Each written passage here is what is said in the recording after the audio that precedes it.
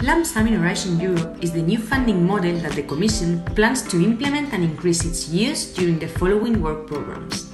It consists of paying lump sum instead actual costs. Two main aspects justify a wider use of lump sum. The first one is simplification, which is positive for everyone, but especially for newcomers and SME. And the second one is to reduce administrative and financial errors as actual cost reporting is removed.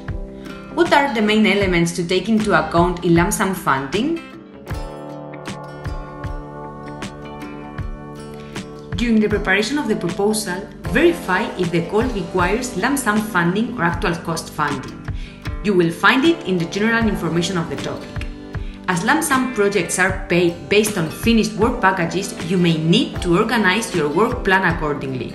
The Commission recommends creating as many work packages as needed, but no more than what is manageable.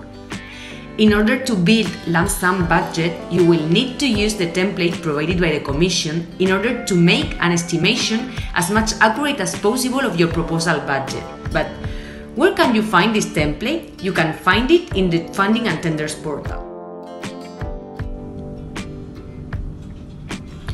During the execution of your project, there are three important concepts to know.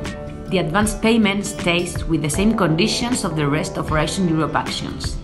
The other payments, both the interim payment and the final payment, are done based on finished work packages. There is an exception for work packages not finished to receive a part of the funding plan for the task achieved.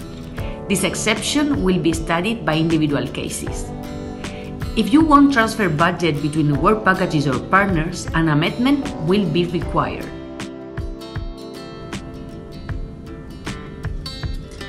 Once the project is finished and you have to justify it, the lump sum advantages emerge as there are no more timesheets, there is no financial audit but technical audit only, the final report consists only of the technical justification.